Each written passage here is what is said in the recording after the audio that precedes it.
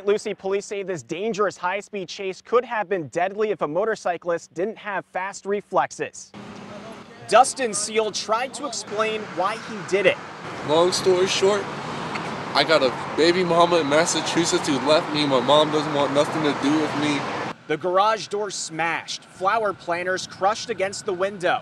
This was just the beginning. Port St. Lucie police say Seal rammed his mother's house while she was inside, then tore off, leading Port St. Lucie police on a high-speed chase. This was all around time when school's letting out. It was around 2 o'clock. We needed to get him stopped before he hurt somebody. At one point, police say Seal drove into oncoming traffic near Centennial High School and almost ran head-on into a motorcycle. There was one motorcyclist that had to lay down his motorcycle so he wouldn't get hit. Seal eventually lost control and got stuck in a ditch. He didn't get very far on foot.